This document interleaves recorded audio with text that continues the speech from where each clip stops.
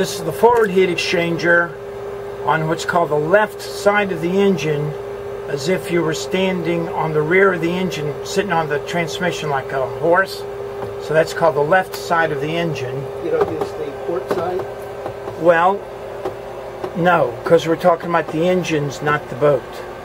But looking over here to the right side of the engine, there's another zinc that's kind of slipping away.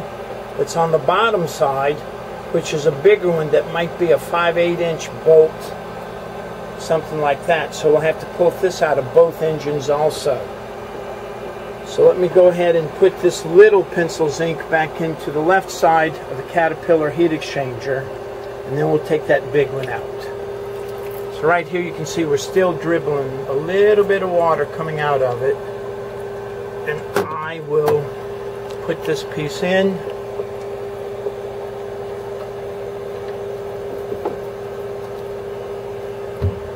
Use my wrench to give it a little umph.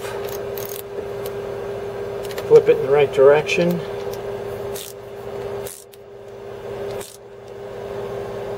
Okay, so those two are safe and sound. So let's go ahead and start on the next one.